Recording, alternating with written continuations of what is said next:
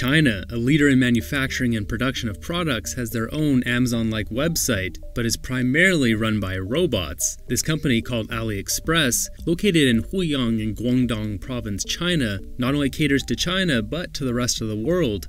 Shipping millions of products a year requires a warehouse that measures 32,000 square feet or 3,000 square meters in size. It would take an army of people to run such a facility, but China decided to create giant-sized Roombas to do the work for them. Called Zeke, the robots look like robotic vacuum cleaners, but are able to lift 1,100 pounds or 500 kilograms.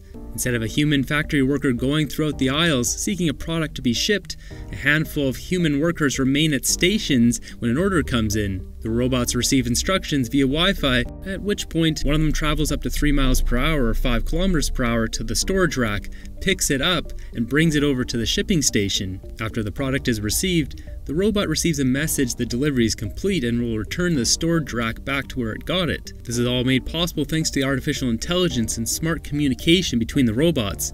They have collision avoidance laser sensors that allow right-of-way with other robots to prevent running into each other.